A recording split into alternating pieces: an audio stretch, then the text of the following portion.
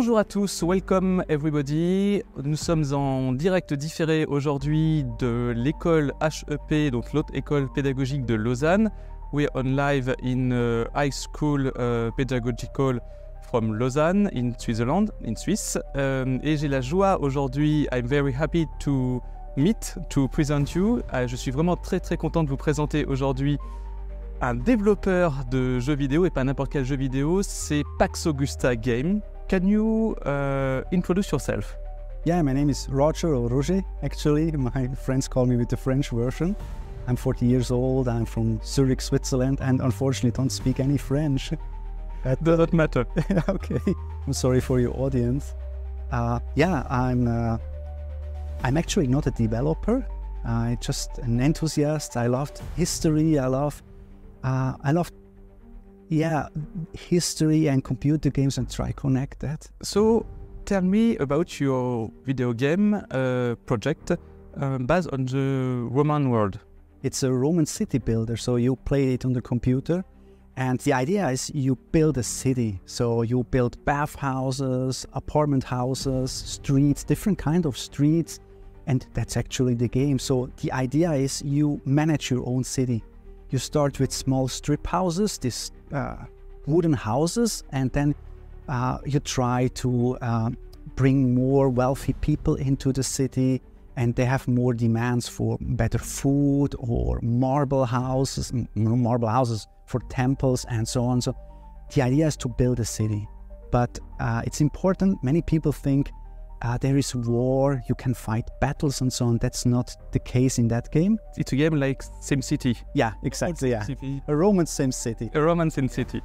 And the idea is just to develop the city, and you constantly have to rebuild the city, because in other Roman city builders, you had to play or build different forums. And in Pax Augusta, you just build one forum and that grows, because the city needs more space for administration buildings, so you have to grow your forum, and that means you have constantly to destroy your city and rebuild it. So it's not that easy.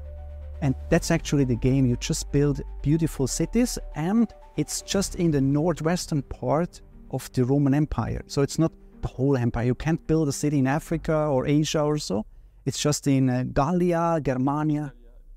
Italia not. So how and where did you find all the sources you needed to keep things believable? Mainly on the internet. I started with basic research. I just watched YouTube videos, the HBO series Rome, and I saw, okay, buildings look really dirty and old. So I thought everybody lives in a marble house. So I thought that's strange. And then I started to research, and I was really lucky because I went on the social media and guys or people contacted me and say, hey Roger, come to our archaeological park, I will show you something. And for example, pretty close to here, we are in Lausanne, there is a town called Hors. It's about 20 minutes far from here. Sylvain contacted me and said, hey Roger, come here, I will show you the mosaics we have. So, okay, why not? I'll come there. And he explained me how that looked like, and I got a completely different view about the buildings and the lifestyle. And most of the stuff I got from the parks, and people gifted me some books. They just sent some books. They wrote me a message on Instagram, hey Roger, can I have your address? You are submitting to on Zoom with some archaeologists to exchange your point of views. Yeah. So usually I post something on the social media and they contact me, can we talk about? I say, yeah, for sure. And they explain me, because they don't say, don't do it. They just say, I wouldn't do it because of the reason. And they explain me why my models are not realistic. And I say, okay, it's nice that you explain it to me, but send me some sources. Because I also have some wrong information people send me. And as soon as I have some sources, I have some evidence, I think, okay, that's true, I will do it. But you are a perfectionist. Yeah. Yeah, and you spend many time to make some details in your houses. It's great. Do your building get damaged over time? Do you have to rebuild them? You said that. Have you drawn up an economy model for managing the Roman city? And what's your setup after to build your city on computer? Okay, first, the management system. This is something that I'm not so happy with it, because basically it's a game and it's not a simulation. So in the beginning, I tried to make a simulation, and then I figured out most of the people, they don't understand how that works. So basically it's a game. So you have to manage resources, you have to gather resources, and you're constantly fighting against time, money, or resources, constantly a fight to make your city more beautiful. So that's the management system, but this is not hyper-realistic.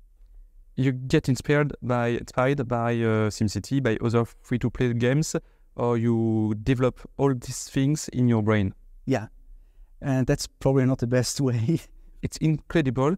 You're working alone on this. Explain us how it's possible to develop a game alone. I never would recommend to do that to somebody. Don't do it alone. It's an advantage. I have an idea, I do it. I don't have to ask anybody, but the problem is it's way too much work. Just for you to understand how a game works, you have to write computer code. You can learn that, so it's not so difficult. Tutorials, it's time, many times. Yeah, trial and error. You have to create 3D object. You have to learn that. You need 2D graphics for the user interface. You need music. Then you need a storyline. And you need many more things you never thought about. You need community management. You have to post on social media. It's a lot of stuff. And the problem is you can't be great on all these topics. Usually you are great on one specific topic. And that's the problem. I can't produce music. So I have to hire somebody. Please produce me music. And I have to hire some people. They create some icons and so on. You develop on a platform, on Blender, and Unity. Could you explain us what this and what your setup consists? Okay, basically, you have the engine. This is Unity. There are different other engines, but I work with Unity. And Unity itself is just a program that connects everything. So I work with Blender. It's a 3D free program. Blender.org, I can recommend it. And Blender is pretty cool. You can do animation, video, and so on, but it's a really slow learning curve. So in the beginning, you suffer because all the shortcuts and things, and but as soon as you're in, I love this tool. You're completely free. There is no borders. You just can do whatever you want as soon as you understand the program. In the beginning, I would say I had for just an apartment house, it took me about 20 to 30 hours for one apartment house. And now I would say 2 or 3 hours because I know my workflow. I know how to improve that. The game is in development. It's a little bit more than 5 years since I started. And I don't do it as a full-time job. I have a regular job. Tell me about your setup computing. There is many screens. One computer is powerful. Yeah, my computer is actually not that powerful because in the beginning it was, but 5 years later it's kind of an average computer. I have 4 or 5 screens. I have 4 screens. And this is really important because on one screen I see the game. On the other screen I see the code. On one screen I see how the game looks behind the scene.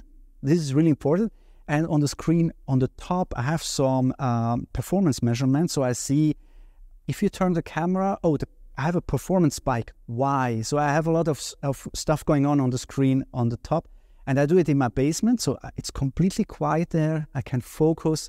There's a window, but I close it usually with the curtains. I have to focus on that. And you have the purpose to develop this game for PCs on Macintosh and Linux, perhaps for everybody, not with a high power configuration. The problem, this is maybe interesting for people, they don't know how a computer game works. Every computer genre has its problems. First-person shooter has to be pretty fast, and the city builder is actually a really slow game. Nothing happened, just a little bit smoke and fire. But the problem is, You have to imagine your computer, your CPU calculates everything, and then it sends to the graphic card to show it on the screen. And the problem on a city builder is you have thousands of objects, you have hundreds of houses. So the problem is the bottleneck is between your CPU and the graphic card to go through. And this is a big problem. So I have constantly to optimize what you see as a player. And people say, oh, I want to adjust the camera angle. I want to see the whole city. The problem is when you look from the top view on a city, you just see, let's say, 100 houses. That's okay for an average computer. But if you move your camera angle down, you see thousands of houses. And that's the problem. And people don't understand. They say, I want to move the camera. I say, yeah, but then you need a fast computer. So the idea is you need 16 gigabytes of RAM. I don't know if that's much or not. It's okay. There is a tester. He works on an 8 gigabyte laptop, and he really suffers. It's not that you don't need an amazing computer. You just need this RAM because you have to put a lot of buildings. Yeah, and it will be on Windows, definitely. I try to bring it on Mac because obviously a lot of people use Mac. It's not a promise, I try it. And Linux, it's just because I think that's cool. You have a full-time job. How do you manage to combine two activities? Yeah, that's pretty stressful. You need a pretty tight day, pretty planned day. I get up at 4 o'clock in the morning every day, usually not on the weekends. I still study. I still study microeconomy until 6 o'clock. Then I go to the office. I do my full-time job. And at the evening, usually at 5 or 6 o'clock, I go home and work until 8 o'clock, no minutes longer on the game. And then I have 1 hour for dinner and to come down, enjoy it. And on the weekends, I usually get up at 6 because I used to get up early. And the game is going to its end, I think. It will be available on Steam at what time? So the demo will be out in June on the Steam Next Fest, hopefully. And the release will be end of this year, end of 24. How do you explain this project, explain this game?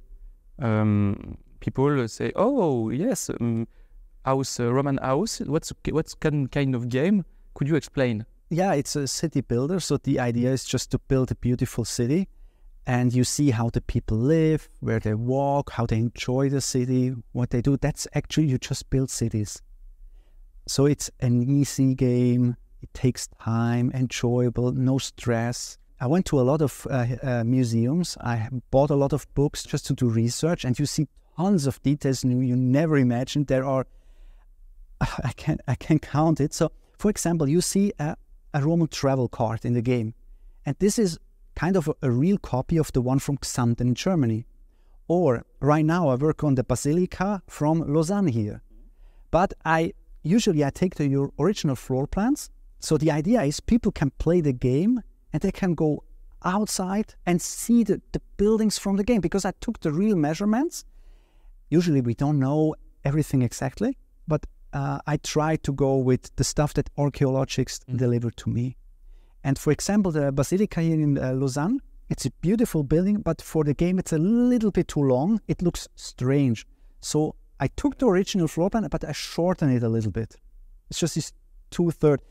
It's real. It's nothing wrong. It's just shorter. How did your interest to ancient Rome and antique period? It was actually my teacher when I was around age 12 or so. We had history in class, and he brought me to Augusta in Switzerland. It's in Basel. And for the first time, I saw this huge theater. And I thought, wow, that's not possible. People build it by hand.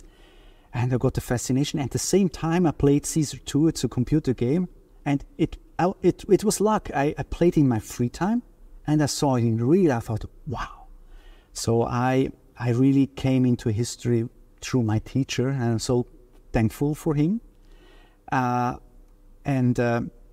I lost the connection a little bit to the Roman history when I was 18, because then you have different things to do. You want to meet girls or going out.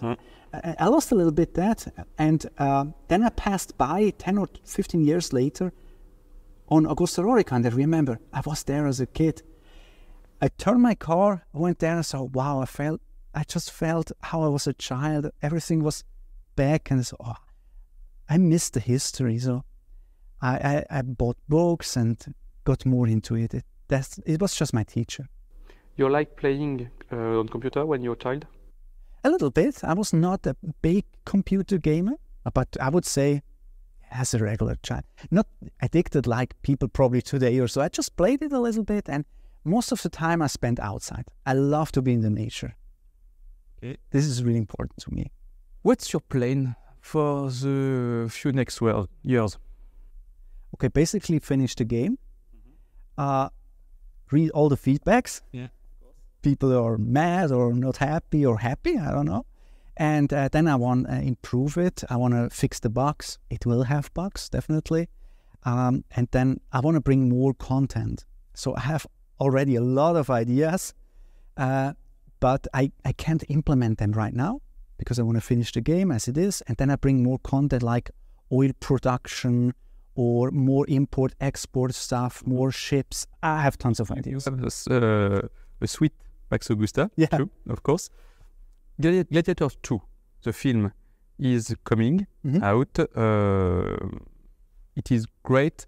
Your game will come out. It's a good match. It will be a good match, I think.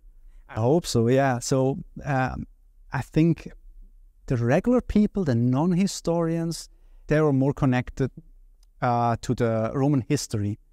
So they saw the movie 20 years ago, probably Gladiator 1, and probably they go back to remember and they get more in touch with history. I know some people on YouTube will destroy the movie because it's not accurate, but I always asking me, okay, it's not 100% accurate. So, but we get a lot of people into history. So it's always a balance, and this is also Pax Augusta. I can't be 100% accurate because then regular people won't play the game. It's too complex. For example, I have a fast food building in the game. Yeah. I call it Popina. 99% of the people say, "What's that?" So I have to change it to taberna or the taverna because it's a more common term. And now the question is, should I call it Popina and nobody understand what it is? Or should I call it Taverna or Taberna? It's not 100% accurate to that particular building, but people get into that. So I can't make everybody happy. And Gladiator 2 probably not. Why did you choose Pax Augusta for your name of game?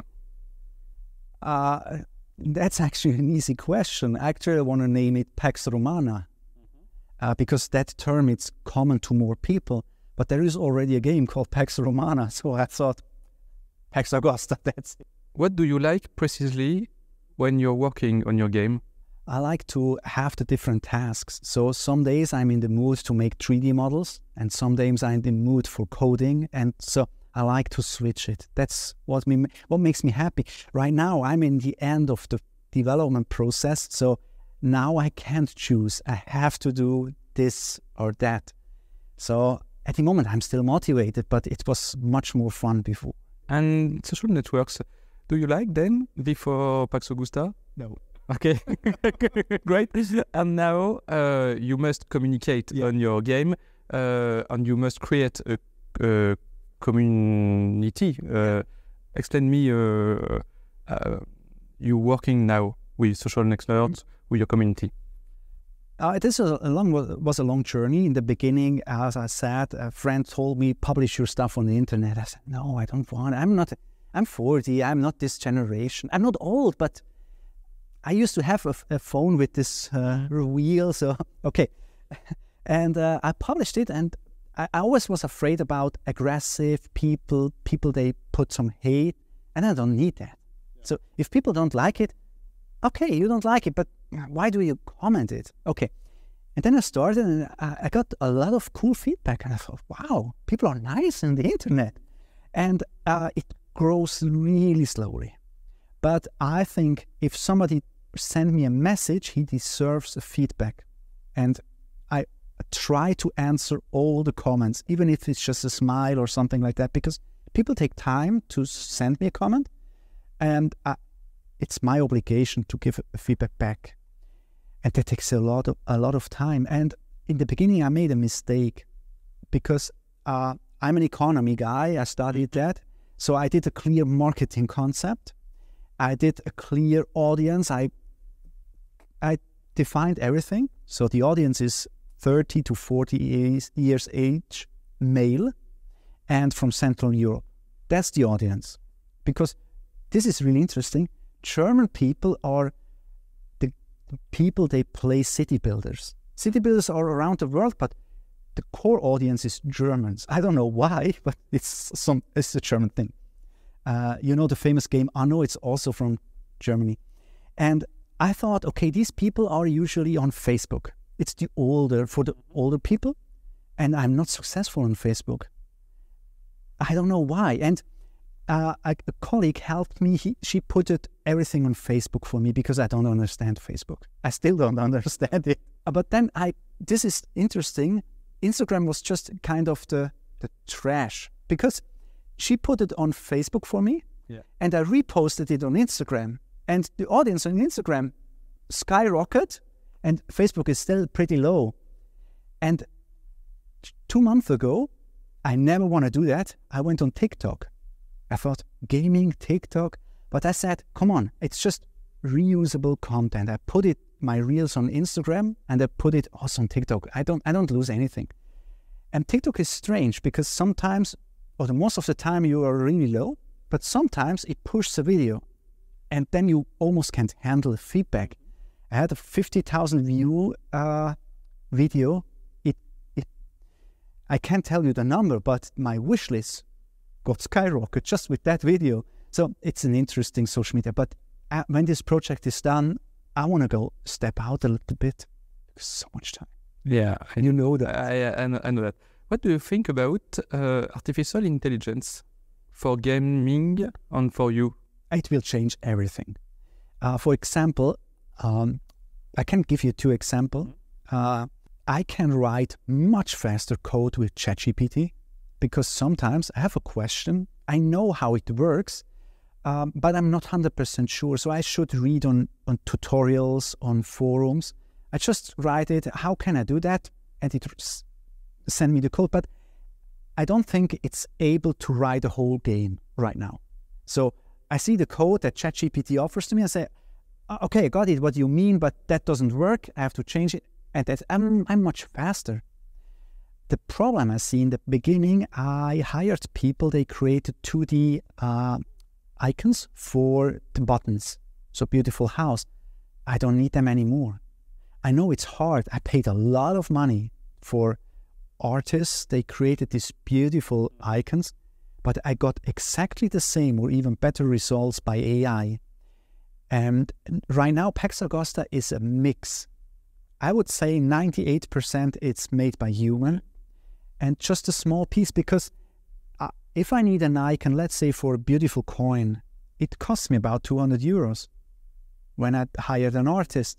And right now I spend so much money, I can't afford any more external staff. So just to finish the game, oh, I'm missing this icon or here's something, I do it with AI, but not the whole project. And translation, it's AI, but I pre-translate it by AI, and then, yeah. So I still need people, and I think I'm an economy guy, so we know this hype cycle. Hype cycle is a pretty cool thing for everybody to understand how things works. In the beginning, you have a hype, so we are on the AI hype, and now it goes down because we realize, oh, it's cool, but it doesn't work as we think. So it will go down. And then after a couple of years, maybe 2-3 years or more, we don't know, it will be in our life. So it comes back. So in a couple of months or years, we go in a valley. So we realize, oh, it's not it's a game changer, but not that what we expect. So, yeah, it's difficult, but I'm not a big fan if we destroy jobs. Definitely not. But the technology is here and it will be used. So we have to understand how we can cope with that. So, but Pax Augusta, I would say 99% is made by humans. But honestly, I can't afford any more external help. Give you an example. Look, I have a Swiss salary. It's definitely higher than an average salary in Europe. Prices here, you know that, are much higher. So I'm not rich or so, but I spent around 60,000 euros for the game already. This is my private money. For sure, it's like an average salary per year for a Swiss inhabitant, resident. So if you're from Spain or from France, think about you spend a whole salary for a year for a project you don't know if it works. And I can't spend more money. So I just want to finish it. And that's why I use AI, just to finish some parts. Have you an anecdote from your project? A lot, yeah. Yeah, choose one. Okay, in the beginning, that was a cool story. I created houses. And usually when you're... this is interesting because most of the people never thought about that. When you're at home in winter, you usually have cold. So what you do, you turn on your heater. So the Romans should do that too, because they have this hippocaustum. So most of the people don't realize most of the Romans didn't have this floor heating. This was expensive and it used a lot of wood. So I think, okay, they have probably a chimney or something like that. I made a chimney on every roof.